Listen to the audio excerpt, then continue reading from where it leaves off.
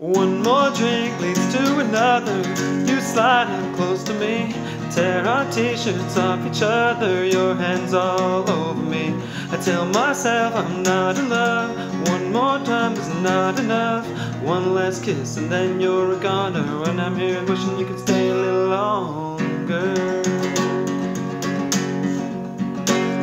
Hey everyone, I want to teach you how to play a Brothers Osborne song this time. There's a couple different ways to tune, different tunings you can play this in.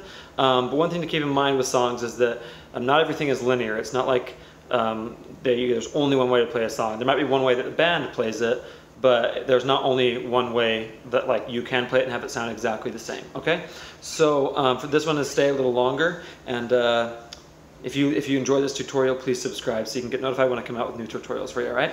So we're going to have a capo on the first fret. You can do it in a half step down. I know I do some songs a half step down, but I know a lot of you guys probably only have one guitar. At least that's how it was for me for a super long time.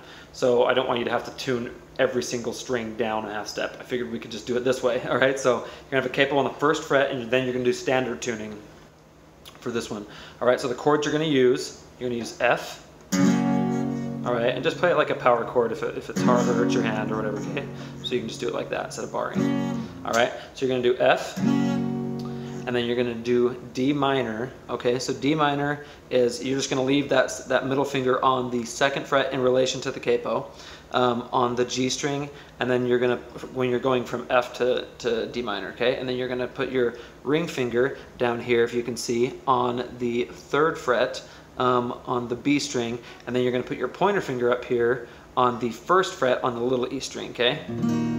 So you don't strum the top, the E string, okay? You're going to strum the rest of them though, okay?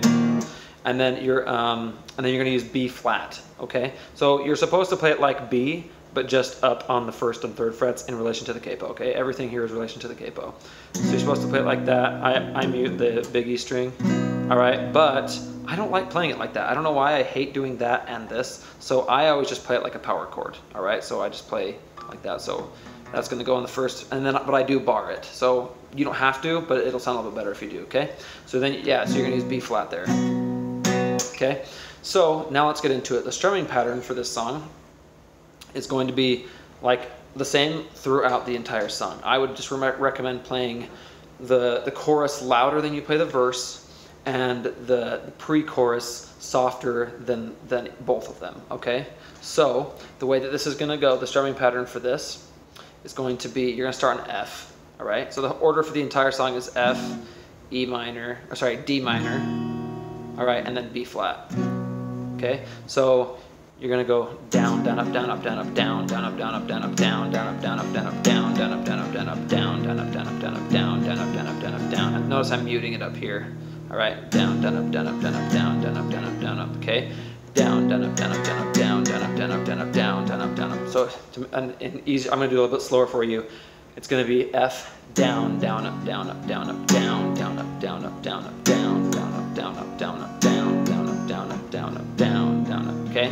So you're just doing down, down, and then you wait for a little bit, down, down, up, down. So then you go down, up, down, up. Down, down, up, down, up, down, up, down, down, up, down, up, down, up, down, down, okay? Just like that, just down, down, up, down, up, down, up, down, up. You can throw in other stuff in there if you want, like, you can throw in a little more, like, you can go, all right, you can kind of like, just throw in a little bit more alternating strumming if you want, but you don't need to, okay? So that's just an easy way to play it. So to start, you're gonna play this F, D minor, and then B flat, and you'll hold the B flat for a little bit, and then you'll go into the verse. Something like a strong wind is coming over me. Okay, so when coming over me is where you start, is where you do D minor. Coming over me, it's got a hold of me. So hold is where you do B flat, okay? Thinking and doing things that I shouldn't be. I really shouldn't be. See how easy that is? Okay, so you'll play that kind of like a medium level, and then when you go into the pre-chorus, you're going to do, give me one more chords. It's give me one more chords, one more what you're doing right now. It's one more trip to my side of town, and you walk right in. One more, here we go again. Okay, you're going to play that like softer. So So, and then when you get to the chorus, you're just gonna do the same thing as you were doing before. You're gonna go, one more drink leads to another. So you should already be playing F, okay? F is on 1. One more drink leads to another. You slide up close to me. Then you go to tear. So you go to D minor. Tear our t-shirts off each other. Yours. So you went on yours where you do B flat. Your hands all over me. Well, I tell myself I'm not in love, but one more time is not enough. One. So then that's where you do D minor again. One more kiss, one last kiss, and you're a goner. Okay, then you go to B flat. And here I'm wishing you could stay a little longer. Okay, so on stay is where you're gonna do just one last strum and let it ring out. Stay a little longer. And then start doing this softer, okay? And then you go back into the verse, okay?